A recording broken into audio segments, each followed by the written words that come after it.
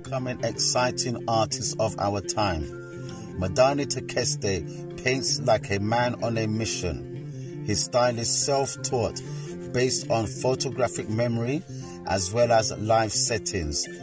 Is reminiscent of Gerhard Richter and Wassily Kandinsky.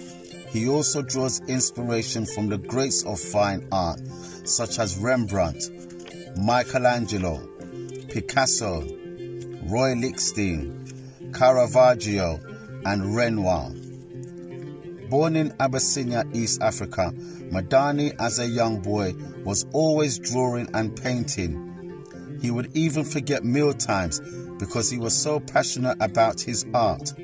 He loved painting landscapes, seascapes, and portraits. He would become so absorbed with his paintwork that he forgot about everything else until his drawing or painting was finished. He constantly searched for inspiration from his surroundings and beyond.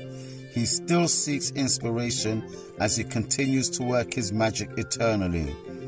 Madani Tekeste, having attended university in 2009, holds a BA with honours in fine art from the London Metropolitan University. Madani continues to study fine art with a strong passion and determination.